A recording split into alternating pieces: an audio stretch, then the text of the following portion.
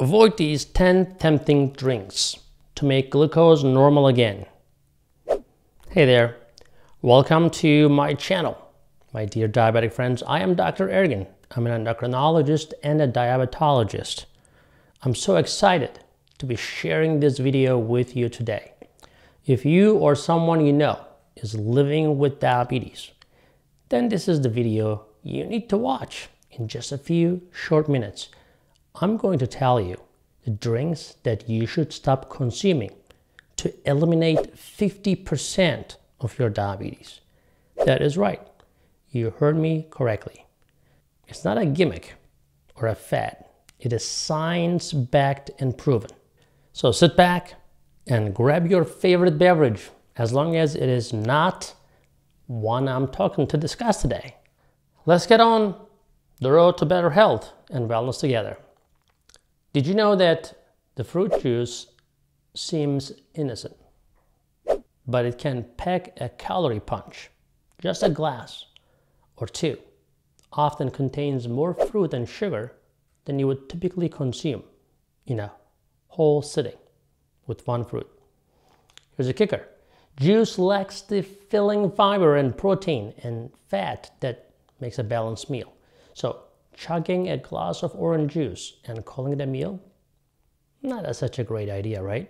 Before I give out the next one, let's remember to subscribe to my newsletter at SugarMDs.com. You'll be glad you did for getting all the good information later. Now, sweet tea is the next one. It's a popular variant of iced tea. It's a delightful beverage enjoyed by many. It is made by combining black tea with the sweetness of sugar and maple syrup. However, it is important to note that sweet tea contains around 33 grams of carbohydrates, which can lead to a serious spike in your blood sugar levels, especially if you have diabetes. But even if you don't have diabetes, consuming sweet tea excessively can interfere with or cause the insulin resistance. So it is wise to enjoy this tasty drink once in a blue moon. Now, let's talk about the conventional milk versus organic milk. Did you know that the conventional milk actually may contain estrogen? That's really true because it comes from cows treated with hormones. Now, some experts worry that consuming these extra sex hormones could increase the risk of certain cancers. Now, research even links milk consumption to higher rates of breast, ovarian, and uterine cancer. So if you are a big milk drinker, I would say opt for organic dairy products and keep it only for 4 ounces max. Non-dairy milks, right? A savior for the lactose intolerant among us. But beware of the flavored ones. Many of them are loaded with empty calories, and some even contain a seaweed-derived substance. It's a thickening agent that can upset your digestive system. To play it safe, go for unsweetened, plain or vanilla-flavored non-dairy milk that is organic and free of GMOs. I like almond milk myself as the best way to consume these non-dairy milks. Lastly, those 0-calorie artificially sweetened beverages that seem too good to be true. Well, they might be. While they may satisfy your sweet tooth, they often contain chemicals, artificial colorings, and sweeteners that don't actually fulfill your hunger.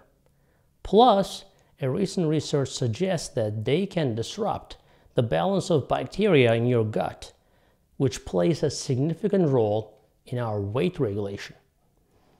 They also want you to keep eating sugar, so why not stick to water and boost the flavor with a squeeze of lemon or some frozen berries.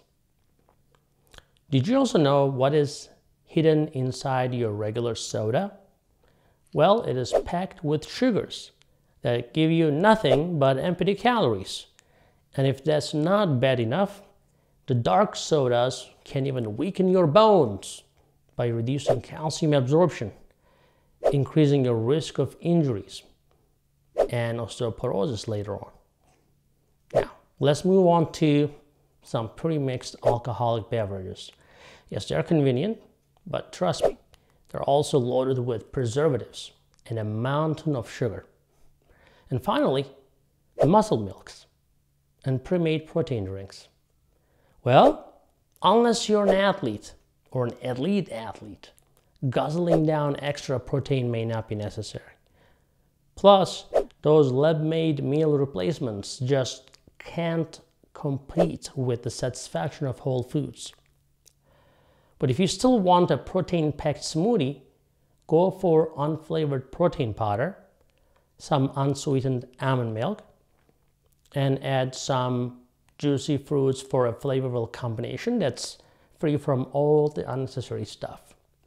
Now, sport drinks, electrolyte replacement drinks, etc. Did you know that these drinks often contain artificial colors and sweeteners that aren't exactly considered food? If you're not an athlete and just want to recover from a hangover or rehydrate after an intense workout, it is best to opt for water. So, coconut water, even if after a serious workout, will give you all the electrolytes you need. It has a lot less additives, for sure. Now, how about fancy coffee drinks? Sorry to burst your bubble, but frappuccinos are basically sugar bombs packed with empty calories. In fact, your mid-afternoon treat might end up having more calories than your entire lunch. Stick to the basics, like coffee or tea, or maybe some cappuccino. Opt for skim options without any artificial coloring or sweeteners. Now, juice made from concentrate, another one. If a beverage is labeled and it says made from concentrate, it basically means it's processed. And with that comes the potential for questionable chemicals and unnecessary sugars. As a general rule of thumb, fresher options are almost always a better choice. Let's keep ourselves informed and make mindful choices for our well-being. Can we do that? I think we can. Thank you for watching. Remember to subscribe, share this video, and give a thumbs up. I'll see you in the next video. Hey guys, I hope you're enjoying this channel so far, and I hope you subscribed already. If you didn't, do it. And if you did, watch this video right there. I think that will help you too.